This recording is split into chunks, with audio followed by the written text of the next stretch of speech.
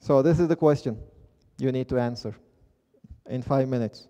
Well, the number is the same in all carriers, whether you are using Turkcell or Avaya.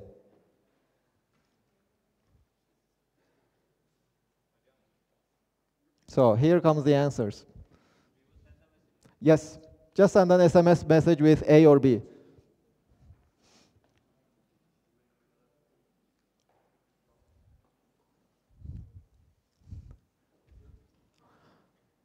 So A and B are equal, almost.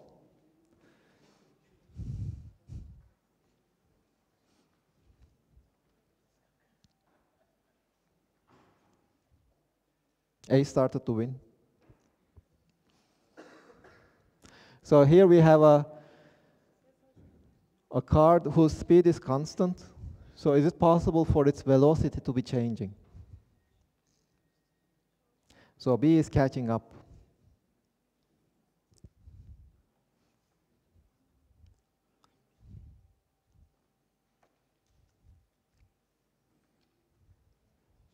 So what do you think?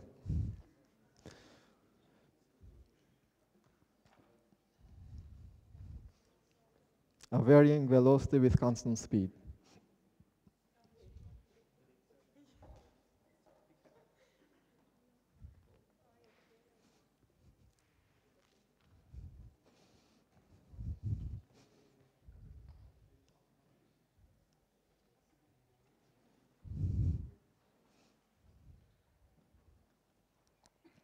So A started to win.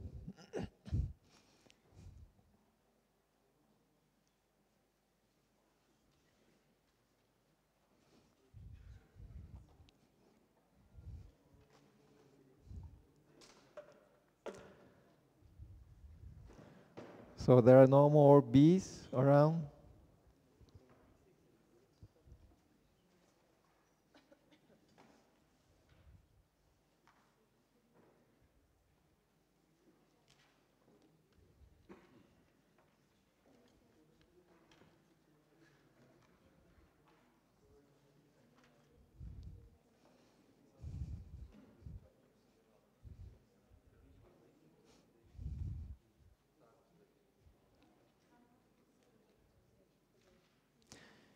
So check with your neighbor. If your neighbor has a different answer from you, just discuss with your neighbor.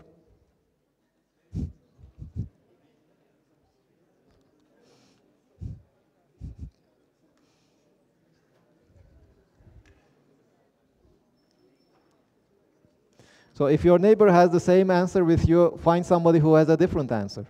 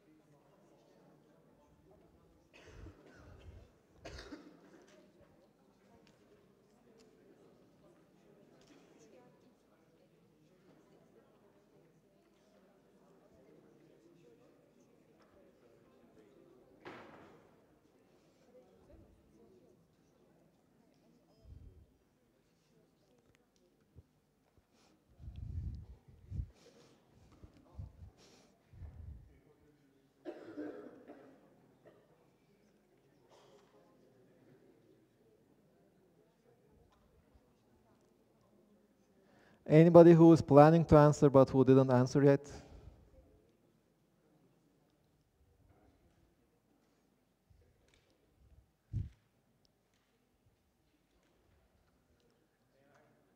Sure.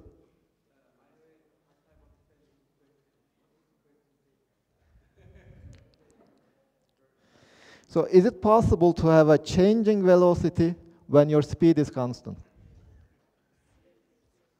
That I don't know how to explain it more simply. Because if you translate it into Turkish, it doesn't really make that much sense. Because in Turkish, velocity and speed are the same thing. We have the same word for that. But remember, the difference, what is the difference between velocity and speed? You tell me. Hmm? Well, velocity is a vector. Speed is a scalar. If you remember, vectors have two properties. They have a length, a number, which we call the speed, and also a direction.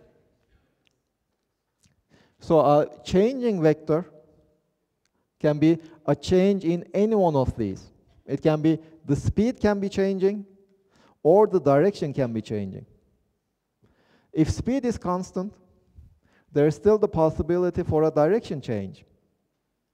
So the answer to this one, a car can have a changing velocity even if its speed is constant. The answer is A. So who thinks it doesn't make sense? Just don't change your idea just because I told you that the answer is A. I might be telling you something stupid. So is there anybody who thinks the answer is B?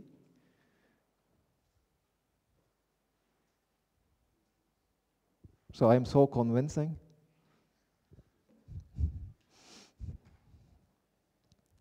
So let's see.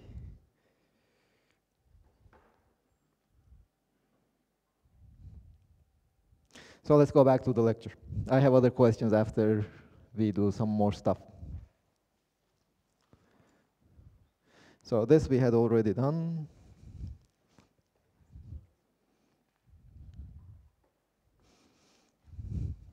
Well, this is kind of considered to be one of the most difficult kind of problems in mechanics. So this time it's again a projectile motion, but this time we have a hill. So you are hitting a ball uphill.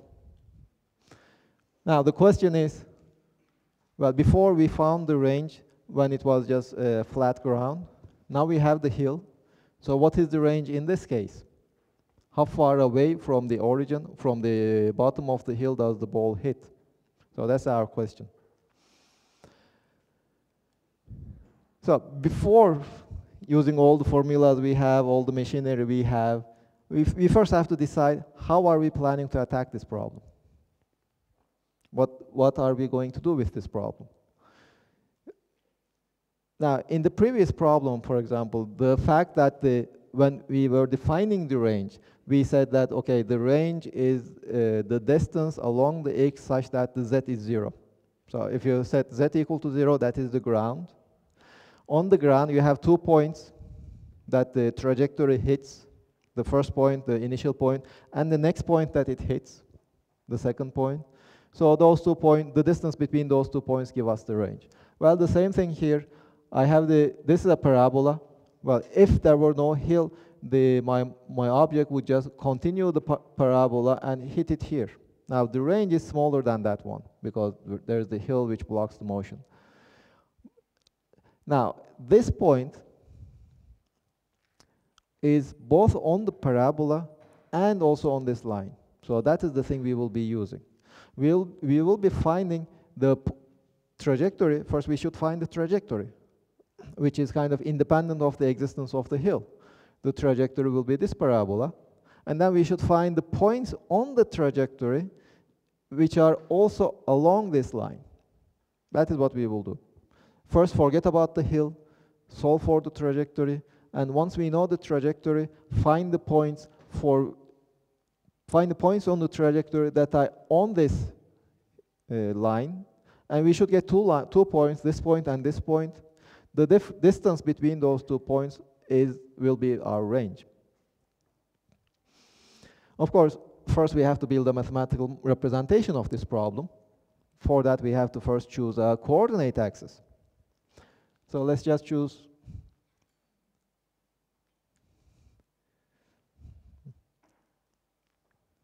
let me just choose my coordinate axis like this. Again, I repeat, the coordinate axis you can choose whichever way you like. It is up to you. I could have chosen a coordinate axis for which the x-axis is along the horizontal and the y-axis is along the vertical. Such a coordinate axis would have the advantage that the gravity will only have a y component. The gravitational acceleration would have only a y component. But then this point here would have non-trivial x0 and y0 components. If I choose such a coordinate axis, it had the disadvantage that the gravitational acceleration, well, it is pointing this way. So it has both the x component and the y component in this coordinate system. So it will kind of complicate my problem. But then the equation for this line is kind of trivial. Any point on this line has the y component 0. Well, I'm assuming that this origin is in fact here. But just for clarity, I just displayed it over here. This point is in fact here. This is my x-axis, and this is my y-axis. So any point on my line has y equal to 0. In that sense, it is quite similar to my previous problem, because also in the previous problem, I said that the ground was z equal to 0. In this case, it is y equal to 0.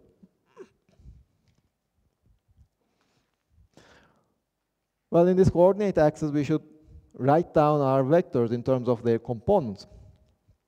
It kind of looks a bit complicated, but okay, this is my vector v0.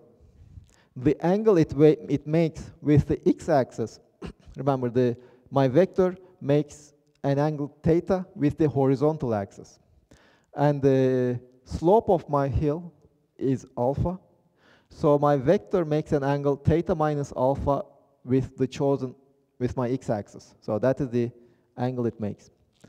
Well, the component along the x-axis is v0x. The component along the y-axis is v0y. v0x is nothing but the length of my vector, v0, times cosine of this angle, cosine theta minus alpha. It is along the x direction. Then I have v0y along the y direction. v0y is the hypotenuse times sine of this angle to find the length here. It is v0 sine theta minus alpha along the y hat. I also need to do the same thing for my acceleration. I know that my acceleration is pointing downwards. I just shifted a bit so that it will be more clear. From this point, it is a vector pointing downward with an magnitude g. So the length of this vector is g. Well, this angle over here is the angle alpha. If alpha was 0, then the acceleration would be completely along the y direction. So if you look at here, it has the y component. The y component is this vector over here. Its length is g, the hypotenuse, times cosine this angle. Okay, this length is g cosine alpha. Of course, it is pointing downwards, or it's pointing in this direction, from here to here. So it is in the minus y hat direction, g cosine alpha in the minus y hat direction. And this length, this ax vector, is g times sine alpha in the minus x hat direction. So these are the vectors in my problems in terms of their components using this coordinate axis. Well, this is just another motion with constant acceleration.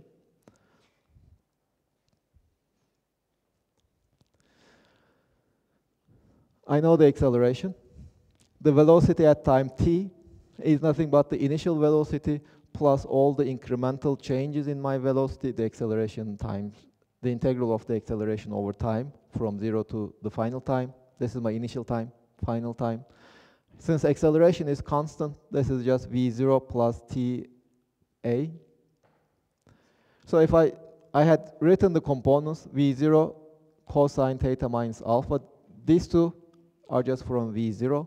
These two are just from my acceleration, using my previous expressions for the velocity and acceleration.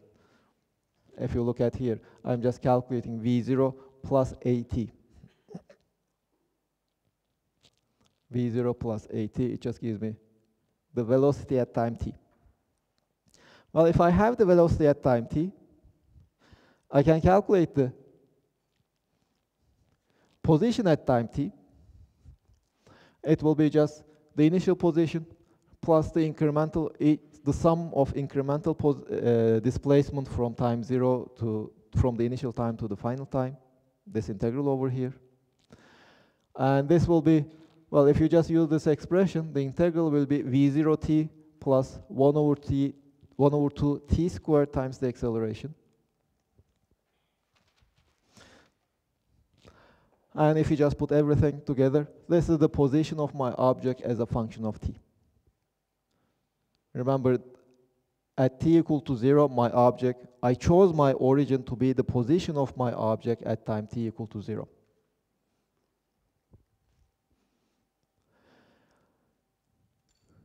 So this is the formula that I have for the position of my object at any point, any time t.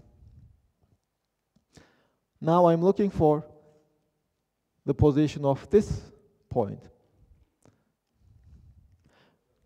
Sorry? No, well, since I chose my axis like this, I will not need to use the Pythagoras theorem. Remember, all the points along this line have y0 equal to 0. And this distance from this point O to the point P is nothing but x0 over there. I only need to calculate x0 because I already know that y0 is 0.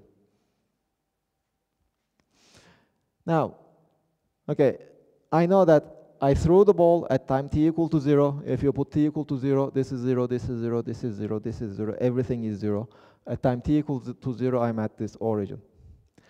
Now the question is, at what time am I at this point? Well, the definition of this point is that y0 is equal to 0. That is what defines this point over here, P, because it is on the hill, and I have chosen my coordinate axis such that on the hill, all the points on the slope have y coordinate equal to 0. So this is the x and y coordinates of any point on the trajectory.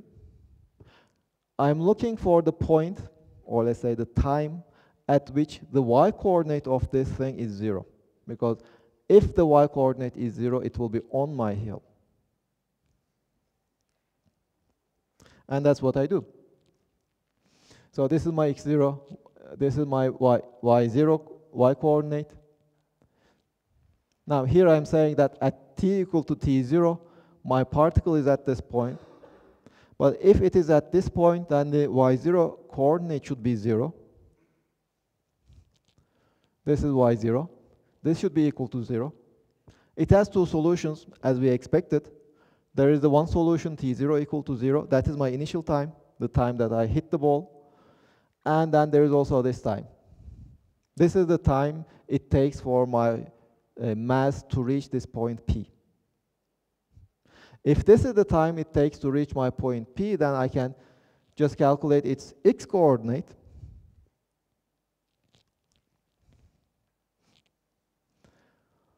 Well, x coordinate was nothing but v0 sine theta minus alpha times t minus 1 over 2 g cosine alpha t squared. Well, this is the acceleration. G cosine alpha is the acceleration along the x direction.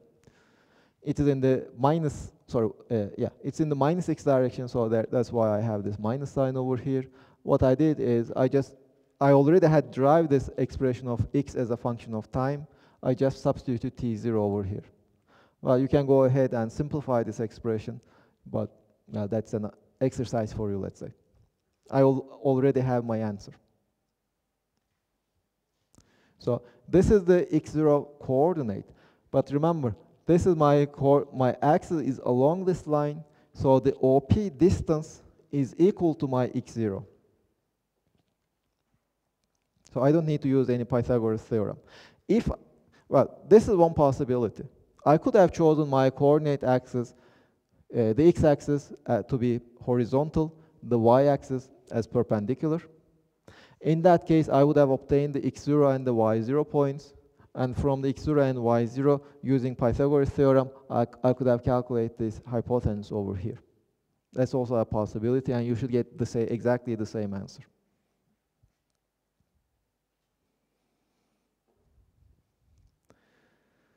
Yes, I see some faces who are completely lost.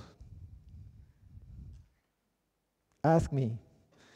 So what gets you puzzled? Yes. T0, okay. So do you have any objection to when I say that at this point, since this point is on the hill, y0 has to be 0? Any questions about that? So it's clear that at this point, y0 has to be 0. If I go back,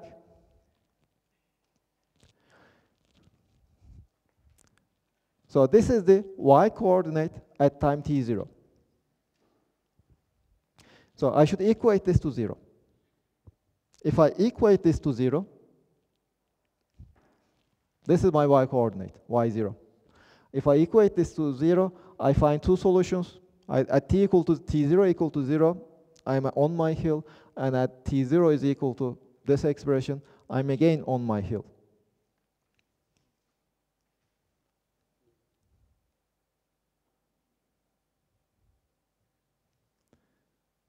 Other questions? Yes? How can I?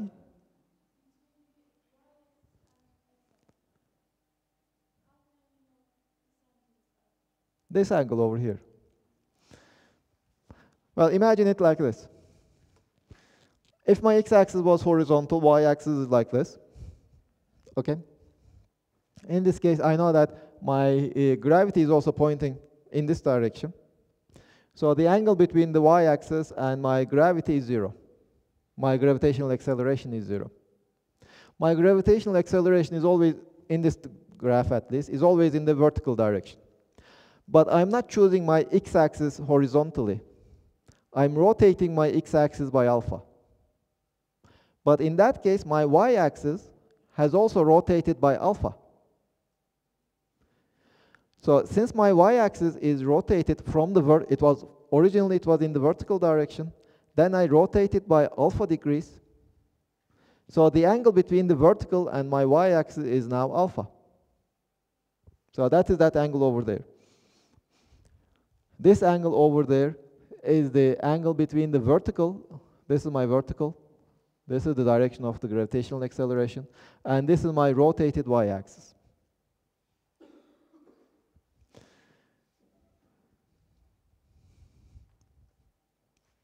Other questions? No? You are still sleeping?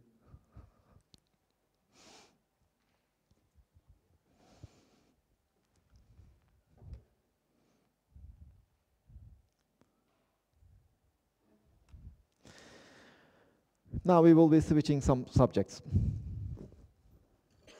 Well, we will be given some more definitions. We have two definitions before we give a break. One is the relative velocity. Up to now, I repeatedly said that the choice of the reference frame is completely arbitrary. It is up to you.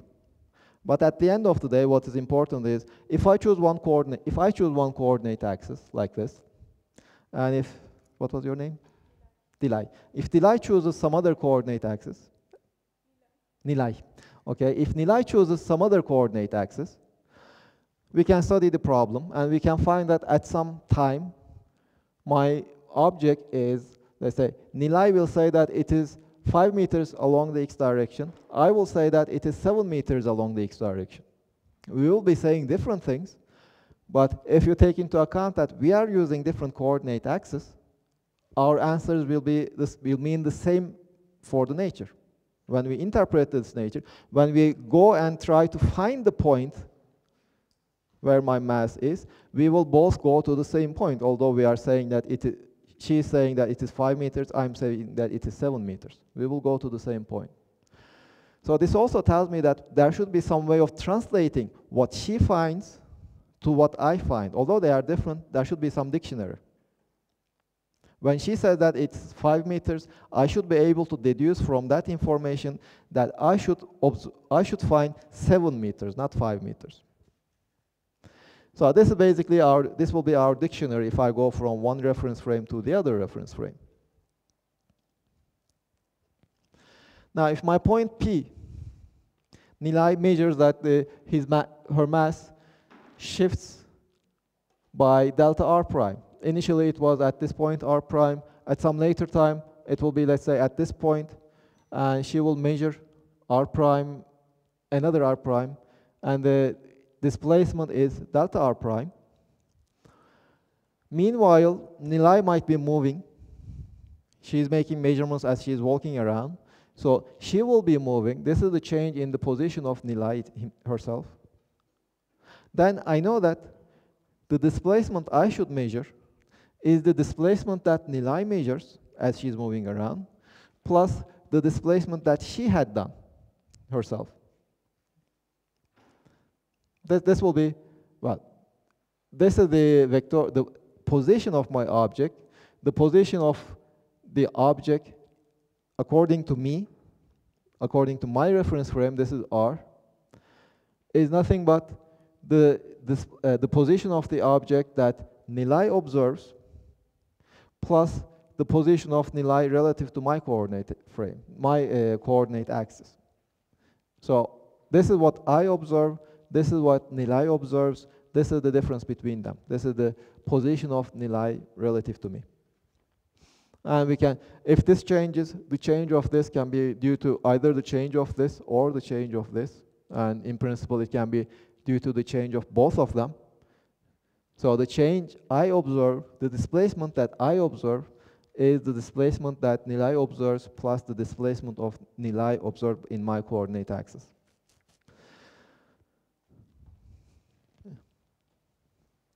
If this change happens in a, this change in position, this displacement happens in a time delta t, if I divide all of these displacements by delta t, I see that this is the velocity, but that displacement divided by time is nothing but the velocity. That's how we define the velocity. So the velocity that I observe is nothing but the velocity that Nilay observes, this one, v is equal to v prime, plus the velocity of Nilay, the speed at which she is moving around. There is an assumption we are making here. Any ideas what we are assuming?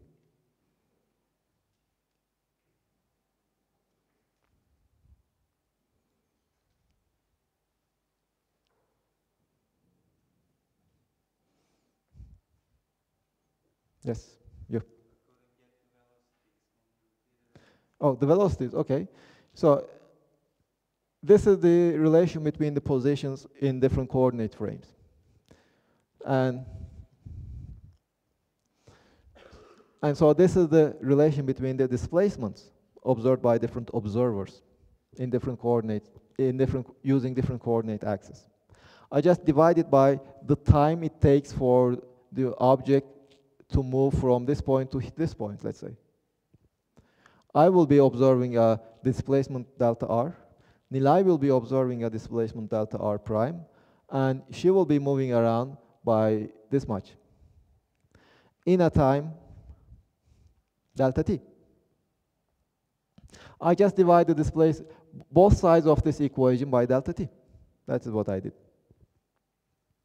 But this is the displacement of my object in my using my coordinate axis, this delta r. Delta t is the time it takes for this displacement. So this is the velocity that I observe, delta r over delta t. Now this delta r prime was the displacement of the object, the same displacement, but just expressed in the coordinate axis used by Nilay. So this is the displacement in time delta t. So this is the velocity that Nilay observes. Remember, the velocity is always the displacement divided by the time. So this is the displacement, this is the time, so this is the velocity of the object according to Nilay. It might be that I observe a velocity 5 meters per second in this direction. Nilay observes the velocity with 3 meters per second in this direction, in the same direction. It just tells me that Nilay is also moving, and this is the velocity of Nilay in my reference frame. You can just imagine it also like this. What is the velocity? It is the displacement in a given time. So Nilay just measures an object. She sees that in a given time, that object, with respect to her, has been displaced by 3 meters in the x direction. I look at Nilay, and I see that in the same time, Nilay has moved 2 meters. The object has got away from Nilay by 3 meters, but Nilay has moved by 2 meters. So the object has moved by 5 meters according to me. Okay.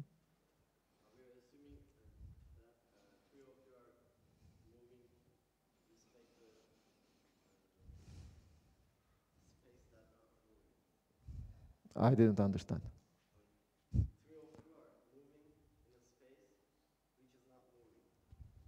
So how would I need to modify my equations if the space is self-moving? He's saying, if I understood it correctly, he's saying that, what was your name? Pelin. So Nilay is, I look at Nilay and see that Nilay is moving at some velocity. Nilay observes some other object. But then Pelin tells me that I'm also moving with some velocity. So is that what you're saying?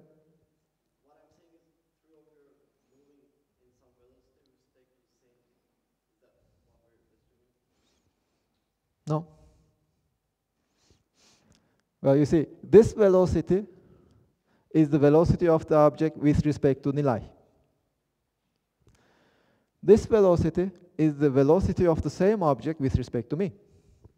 And this capital V is the velocity of Nilay relative to me.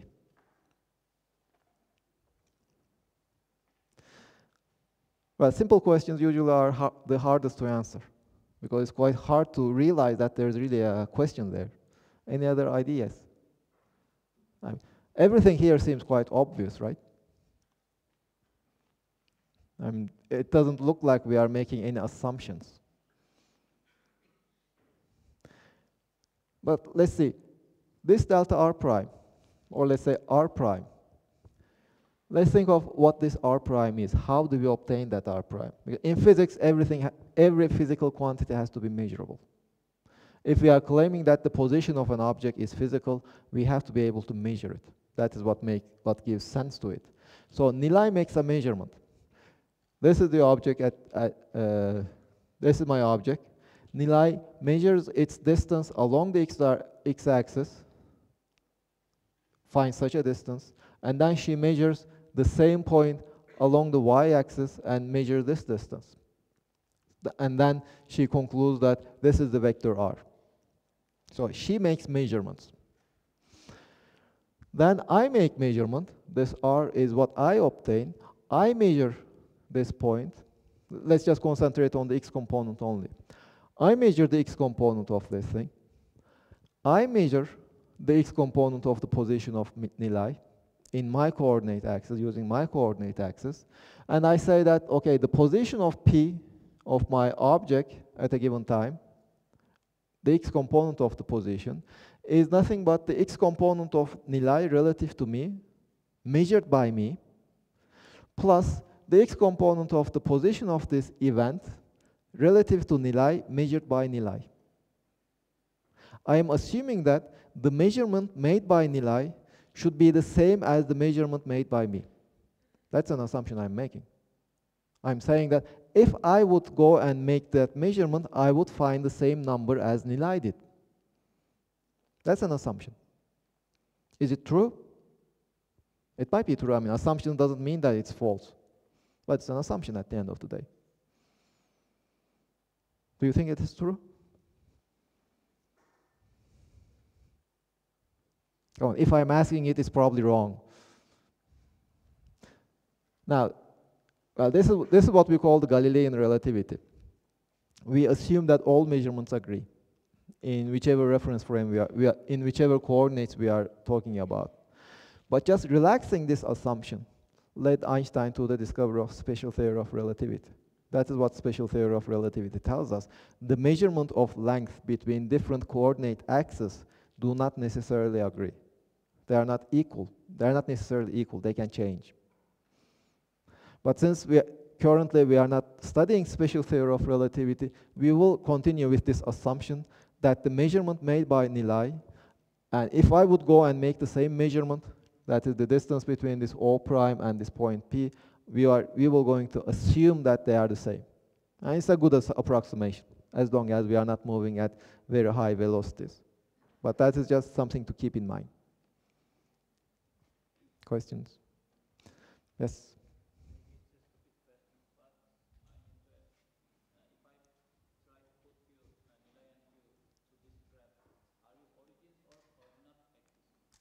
We are the origins, but we are carrying our coordinate axes with ourselves. So you can just imagine that I'm moving around like this, and Nilay is from there, she's moving around like this with the coordinate axis. There we are both the origins and the coordinate axis. You have probably heard that Einstein was fired from school because of asking stupid questions. So that's why you should ask stupid questions. Usually the revolutions come from stupid questions.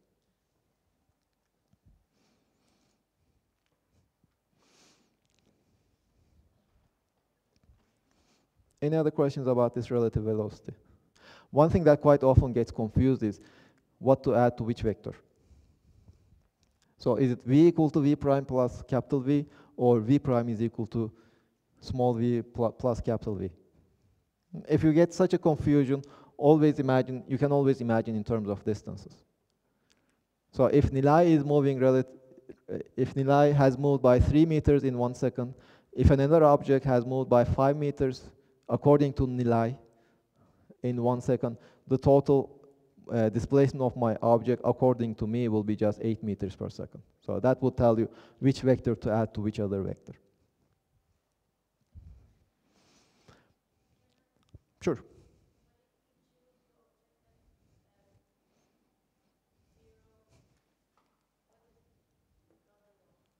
The 0 prime. Okay.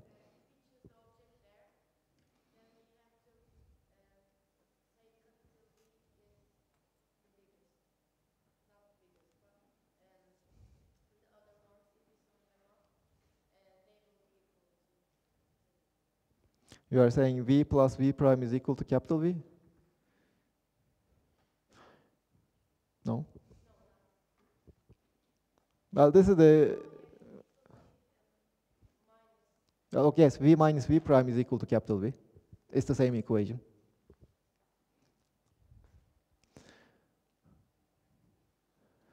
Well, here's an example from your book.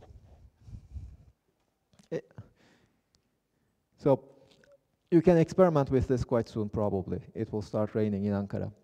So we have, imagine you are going, well, in this example it's a train, but imagine you are going in the bus or minibuses in Dolmuş. And you look at outside, it's raining. You assume that if you would be standing on Earth, the raindrops are vertical. So it's just raining vertically, there's no wind. But when you look outside, you will see that the raindrops, they make a tilted angle on the window. They will go at an angle. Now the question is, if the speed of the bus is Vt, do you see the mistake here? There's a mistake in that sentence. Yeah, this is the velocity of the train, not the speed. Remember, speed is a number. It is just the magnitude of this vector. Okay, if the velocity of the train is Vt, what is the speed of the raindrops in the reference frame of the Earth in which they are assumed to fall vertically? So you make the measurement, you know the speed of your car, you measure the angle that the raindrops make. So assuming that in the Earth reference frame they are vertical, you measure the angle, you know the angle theta, you know the speed. Given this information, what is the velocity of the raindrops? Well, this will be, by the way, your homework in the first homework after the first rain, after today. Just measure what's the velocity of the raindrops in Ankara.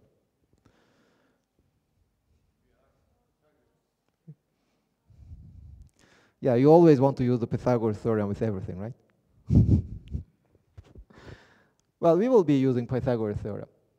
Well, so let's just draw it and understand what's going on. We have the velocity of the rain. This is in the this is the coordinate axis. This is my coordinate axis. I'm in the car, moving, looking out. I know that in the reference frame of the Earth, this is what the velocity of the raindrops are. They are vertical in the minus z direction. They are falling down. And the Earth, if I'm moving in that direction, the positive x direction, the Earth is moving relative to me in the negative x direction. And let us denote it by this velocity. It is, well, if I'm moving with 60 kilometers per hour, in the coordinate axis which I'm at rest, the Earth will be moving 60 kilometers per hour in the opposite direction. So the velocity of the Earth is nothing but minus the velocity of the car. It is in this direction.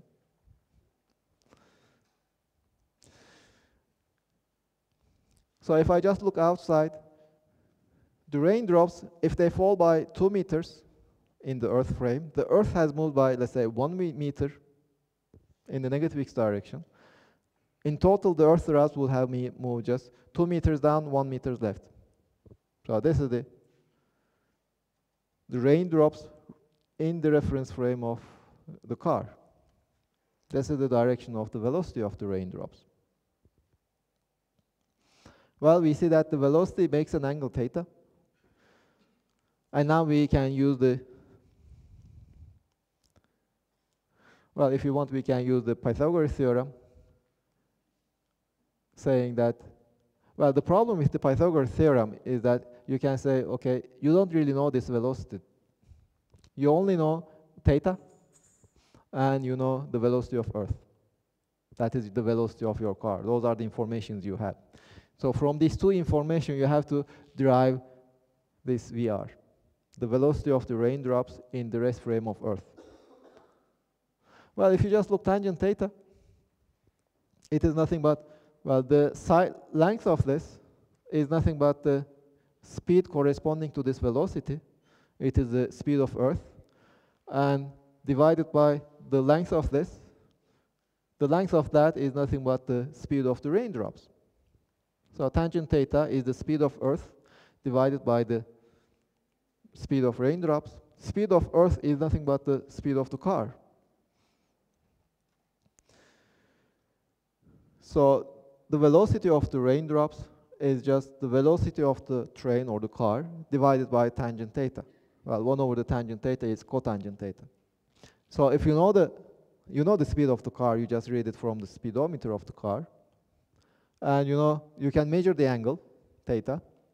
With these two information, you can calculate the speed of the raindrops in the rest frame of the Earth.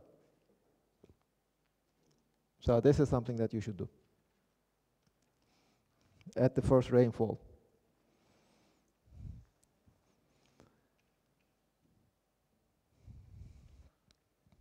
Any questions?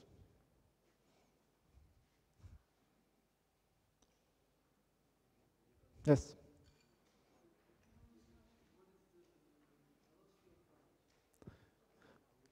Well, I'm in the car. I look outside. I see that the Earth is moving backwards. So the Earth is moving backwards, so that is the speed of the Earth in the coordinate axis that is moving with me. True. The speed of Earth is equal to the speed of car. The velocity of Earth is minus the velocity of train because they are moving in opposite directions. And also remember one thing. There is something wrong writing expressions like this. We will always be writing them down, understanding that we should always keep in mind that this velocity of the car, is measured with a coordinate axis at rest on Earth, Vt. This is the velocity of my train. Whereas the velocity of Earth, this is the velocity of Earth measured using a coordinate axis at rest inside the car. So these two velocities are measured in different coordinate systems. So they are not really related. But just numerically, we have the VE is equal to minus VT.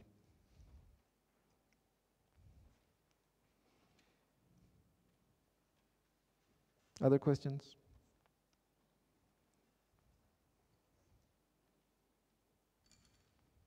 Yes. Well, it's like apples and oranges. I can both say that I have 3 of them. This is what I am saying. But 3 apples is not equal to 3 oranges. Because these 2 vectors are measured using different coordinate axes. In a sense, one is an apple, the other one is an orange.